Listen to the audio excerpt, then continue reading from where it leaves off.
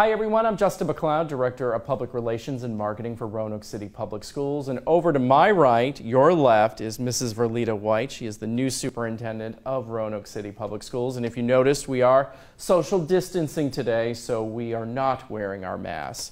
Mrs. White, thank you for joining us today. Simply put, we went back to the drawing board, did we not?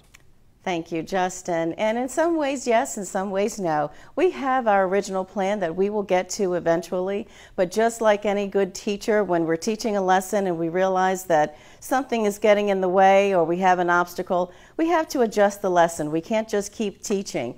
And so when it comes to the reopening plan, we had to do the same thing as our responsible teachers do. We had to take a look at our health and safety data. You know, in Roanoke City, we have double the number of COVID cases than in the surrounding counties. And that puts this in a different situation for us. We have to keep health and safety number one. If you'll remember the 10-point plan that we presented to the board, our number one is health and safety. So when we take a look at those numbers, it will require us to adjust our plan. And so we will be making that proposal to our board on Tuesday night.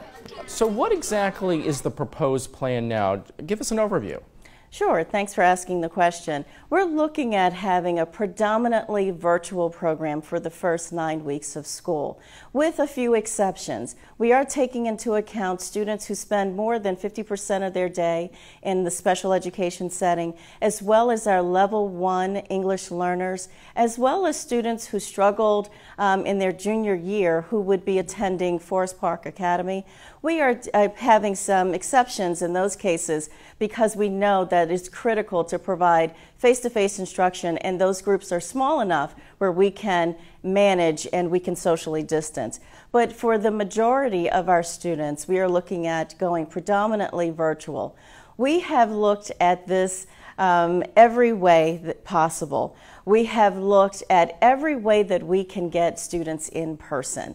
We've looked at our 4-day plan. We've considered elementary students. We've considered 2-day options as well as 4-day options. And then we finally realized, and the task force finally realized, that a predominantly virtual start to the school year would be the most responsible and the safest start to the school year. I know a question some will have is, will the school system consider any in-person instruction beyond what you just said for the 2020-21 school year? Yes, and that's the reason why I started my first answer with a yes and no, with our going back to the drawing board. We know that the original plan was responsive based on what parents, students, teachers said that they wanted to be in school.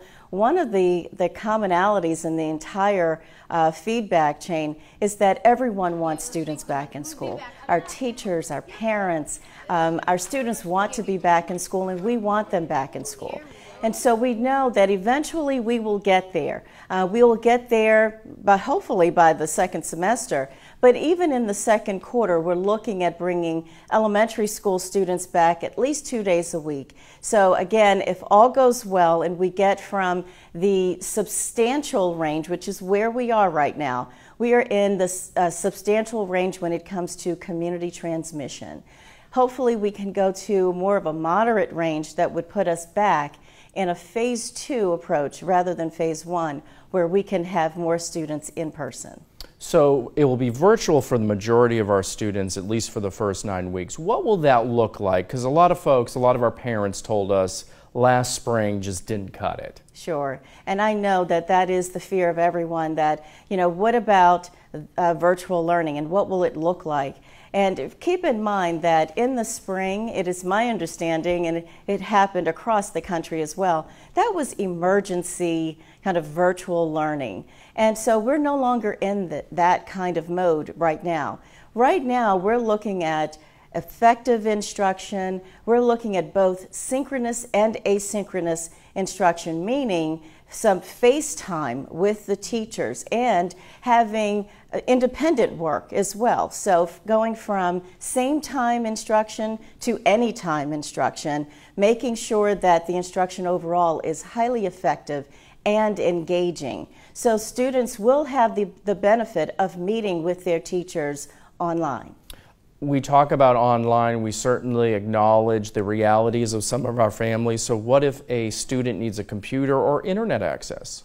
Yeah, so we are working with Cox Communications to really have students connect with their Connect to Compete program. And so any student who needs a connection, we will make sure that we are making that connection for them and that we are giving them access to internet services, and then we are also providing laptops for our students as well. And we're also very concerned about feeding children. How will that work? How will we get meals to students? Yes. So we will continue our meal service as our buses go through the various neighborhoods to make sure that our students have the food that they need. We certainly don't want any students suffering from food insecurities.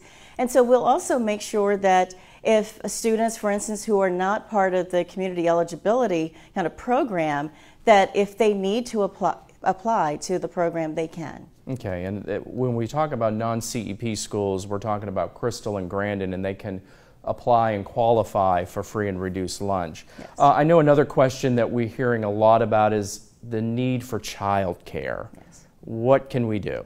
Yeah, so we are doing everything that we can to connect with our various agencies, and I just want to take a minute just to thank them, because I know that the City of Roanoke, as well as United Way and the Boys and Girls Club and the YMCA, everyone is pitching in and trying to help, because we know that child care is a real issue, not only for many of our parents, but for our teachers as well. So again, this is about supporting and doing our best to support everyone, provide high quality instruction, and to take care of everybody. And Roanoke is certainly a caring community. I know you've seen that in just the few short months that you've been here. But to recap, it's essentially the first 9 is predominantly online for most of our students.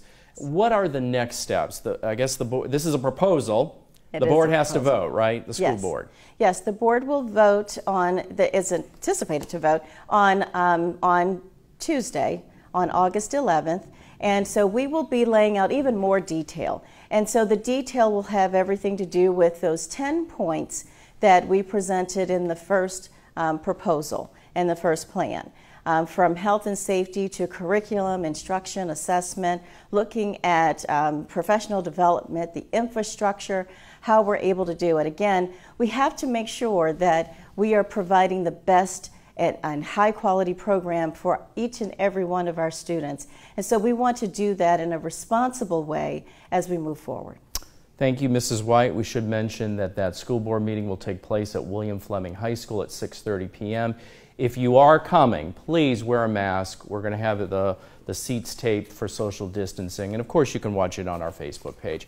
Thank you so much for joining us. Thank you, it was Justin. very enlightening, and we hope you found this video useful and informative.